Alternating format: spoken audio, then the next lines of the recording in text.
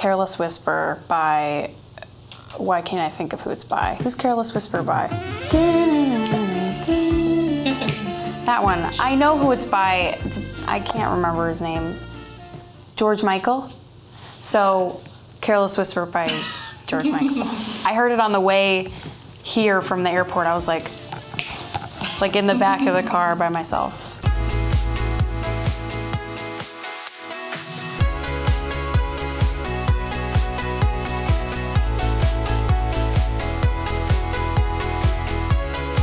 Drug lords on Netflix. Just learn about the drug lords. I binge watch a lot. Right now I'm really into crime documentaries. Coffee milkshake. They're hard to find. Why doesn't Betty have that one on the show? She's vanilla, I guess, but like, she's so much more than that.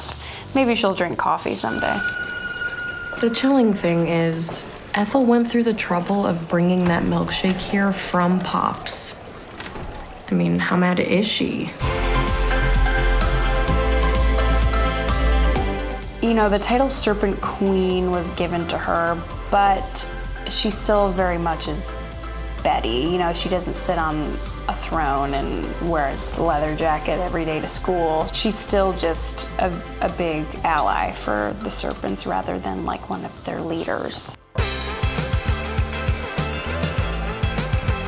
There's so much hate and like anger already out there on the internet, so I try to just keep my social media more like positive. But sometimes my anger slips in there and I have to talk about an issue that I'm passionate about. I'm really passionate about body positivity right now because it's even just something that I'm still trying to discover on my own. Like being okay with my body at whatever weight that it is and feeling confident and beautiful.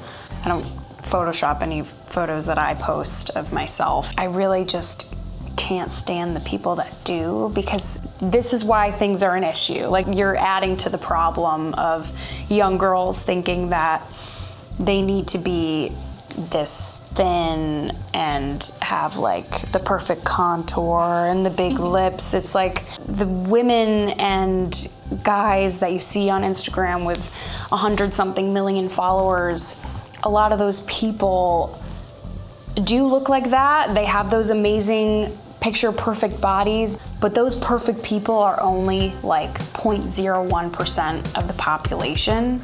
So you're just being force-fed this image and being told that it's beautiful and perfect. And you believe it because that's all you see. Not everyone looks like that.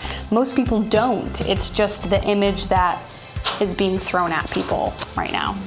I want to just set an example for young men and women to just don't put so much pressure on yourself and your body,